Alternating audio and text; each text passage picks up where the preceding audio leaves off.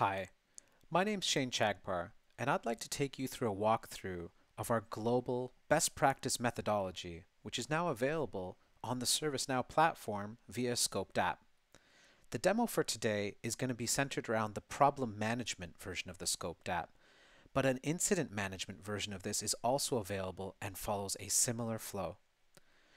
In combination with our world-class training, coaching, and consulting solutions, this app brings an aligned approach to the processes, technology, and people strategy of problem and incident management.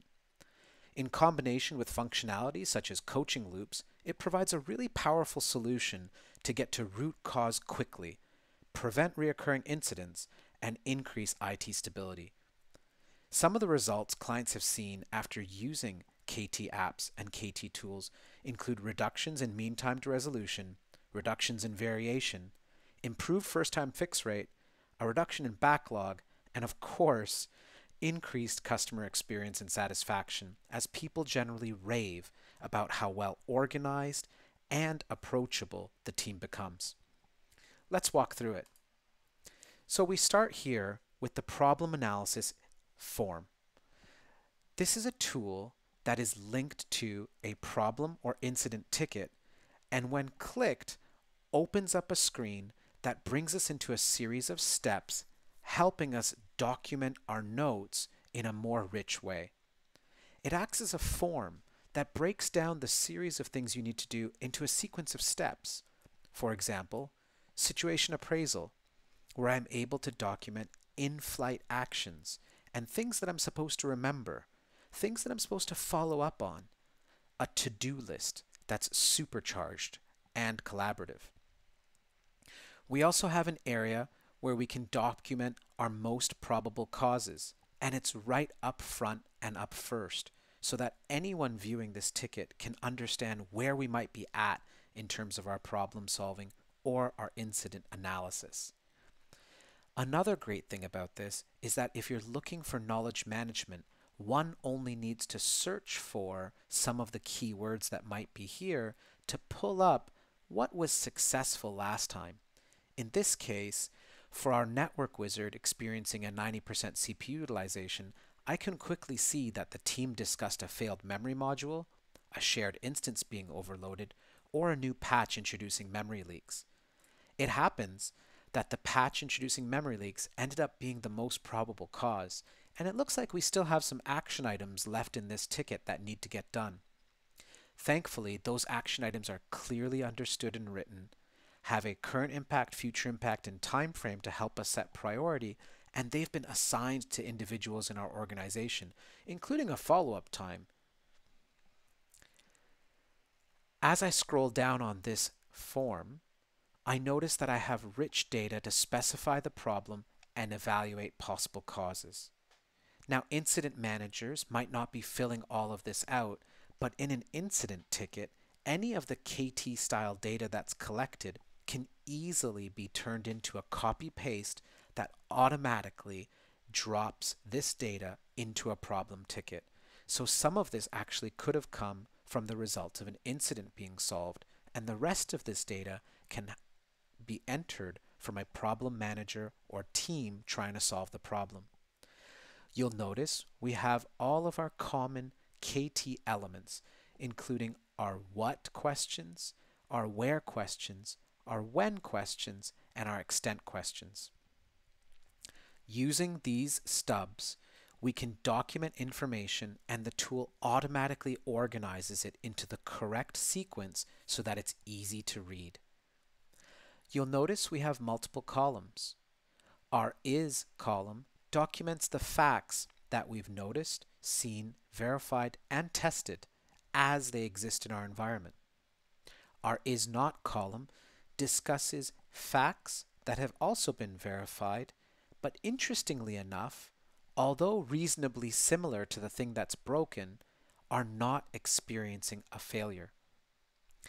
The pairing of this type of data enables us to unlock a technique known as distinctions and changes, so we can ask ourselves, hey, how come version 12.4 has a break here, but 12.3 doesn't?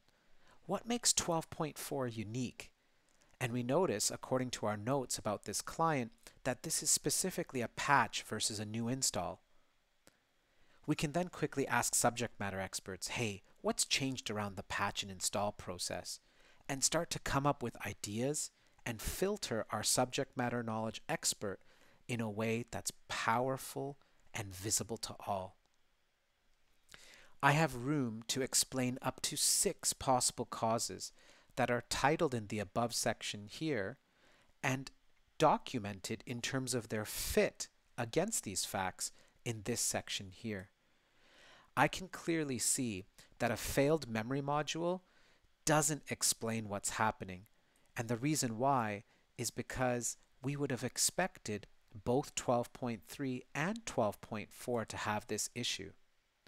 Rather than having that piece of knowledge and discussion lost to some work note, I can organize it carefully here to say no, this cause fails because we are not able to explain why one version versus the other is having this issue. As I document my possible causes, it's clear to see what is a natural explanation with a yes, an assumption with an A, or something that just can't be explained with an N. This helps us sort, filter, and think through our ideas to allow the best to bubble up to the top. Great. Shane, I've got an idea. Now what? Well, it's time to select a fix. In the Select a Fix area, I can double-click to add in new alternatives for solutions. If this was an incident, I might add in reboot, for instance. But in the problem management version of this, we've noticed that this ticket has force a new install, introduce a hotfix, or remove the patch until fixed. These are the 3 things that our team was discussing. And it's easy to see that this middle one here, as indicated by is this our best choice as yes, this is the one that we think that we're going to handle. We're going to introduce a hotfix. If I'm going to introduce this to a team lead or manager, I want them to take a look at this and notice that some of the key benefits is that it will require some dev time and it'll be a permanent fix. But some of our risks is because we're programming, we might introduce a secondary issue. And that's something that we discussed on our team. Again, rather than being lost to some audio recording or in a work note, it's clear and very present in this form to say what kind of thinking have we done and what discussion did that bring up. Knowing that introducing a hotfix could be tough, there's a section here called Protect the Fix, where we discuss the likely causes of implementation failure and try to both prevent and contain in case it happens.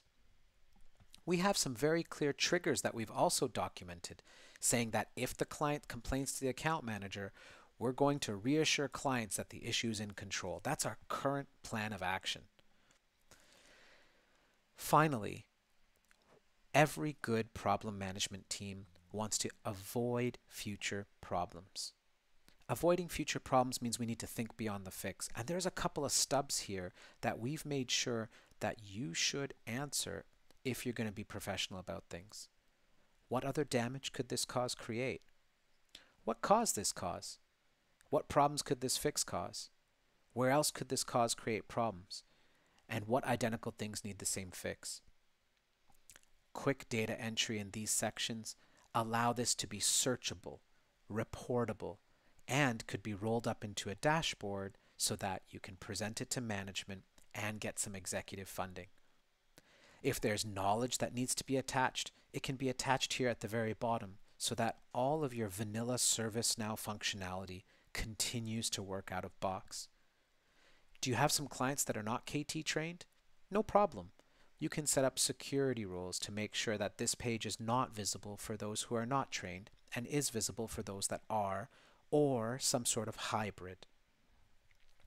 Overall, the Problem Management Scoped app provides a rich form for us to enter our data, see what we've done, and being able to recall what happened in a quick and effective way. Thanks for joining us today for our demo of the Problem Management Scoped app.